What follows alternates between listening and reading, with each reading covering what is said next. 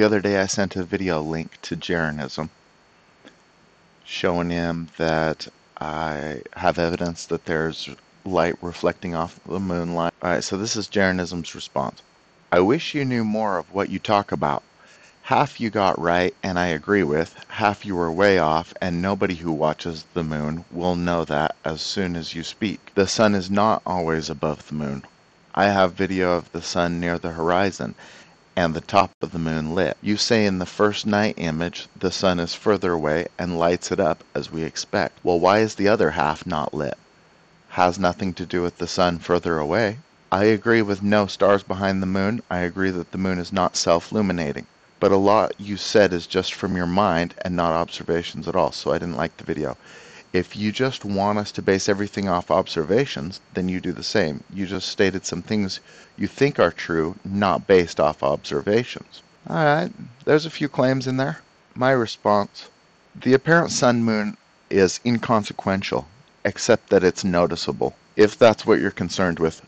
The sun is much higher than the moon. Simple visual geometry is all I advocate for. Please state your objection more clearly. I appreciate your feedback. It's more than I get from the entire physics department of my old college. The sun lighting the moon is the point, so I'm not sure what you disagree with. The moon is a sphere. We'll see it from the side. We'll see it from the bottom as circles. The proof is the mechanism, so I don't understand what the disagreement could be about. If we can tell time by the moon and no one else can, it's a done deal, which I've already proven. People don't get to debate whether a clock works. I'll bet you that I can tell time by the moon alone better than you can with your cell phone in most cases. Sun is not always above the moon. This is a quote from his email. The sun is not always above the moon. I have video of the sun near the horizon and the top of the moon lit. This means the sun is above the moon. That's why the top is lit. I'm really not understanding what you disagree with. For my statement to be wrong, you'd have to take a photo where the light is only on the bottom half. So, like that. So on the left is what you see, on the right is what I had to make. Jeranism responds, I'll find the video and show you. You are wrong, and I'll bet you $1,000 you can't tell the time from the moon better than my phone can. That's ludicrous.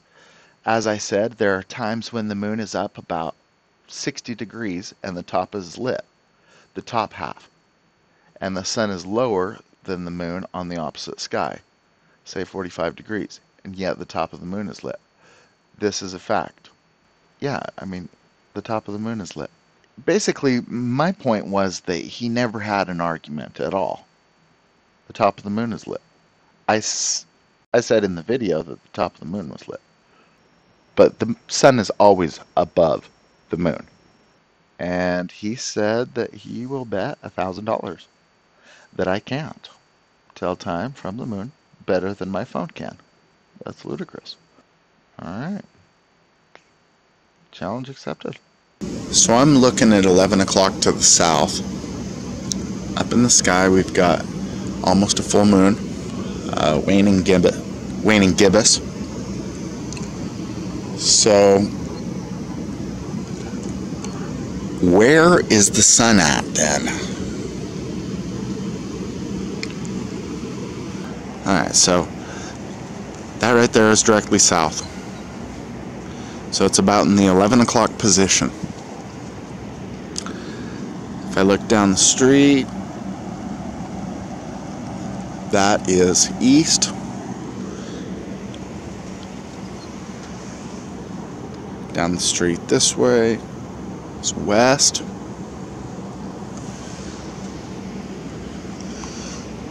So it's showing me that the sun is, it's not just north of me, it's actually a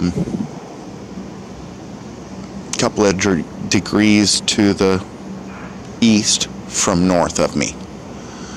So if I'm to draw a line to what north is from it,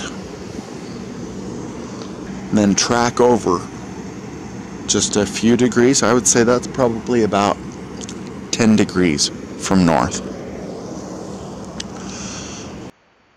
going to find that that calculation is exactly right. It can't really be wrong. It's like looking at the hands of a clock.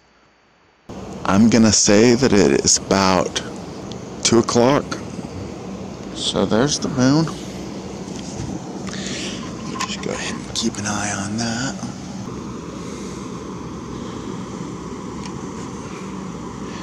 Phone says it's about 3:10 in the morning. So, well, it looks like Jeranism's right. It's 3:10, and here I'm saying it's about 2 in the morning. So, yeah, I guess that's that. Oops, we forgot to confirm noon, the only way possible, by measuring when the sun is directly on your longitude. So later that day I checked. So it's 2:15.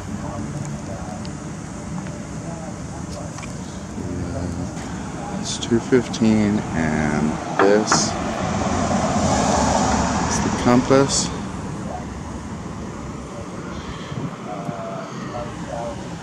And you'll see that it is noon. Finally, 2:15 according to the phone before zenith is achieved at my location. That means the phone is 2 hours and 15 minutes off. The blue line marks the center of the time zone, only 500 miles away, so that should only account for about a half hour false reading. Spin of the Earth being 1,000 miles per hour at the equator, and the sun should be nearing the equinox on August 28th, today. It's really too bad I didn't just trust my initial reading, because that was within 15 minutes of the actual time. Jeranism, 2 hours 15 minutes off, and will be by default as long as he trusts a device over senses and scientific method. I got less than 1 hour and 15 minutes off. Unbelievable, astounding, never been done before, and you can check my results tonight. Now, we're making light of this, but it needs to be mentioned that Daniel 7:25 is well recognized as a verse about the Antichrist and the verses surrounding it. He shall speak great works against the Most High, and shall wear out the saints of the Most High, and think to change times and laws, and they shall be given into his hand until a time and times, and the dividing of time. So, this is what I want to draw your attention to: the changing of times, changing of laws. Things that used to be bad, unacceptable, are now good and acceptable, defensible.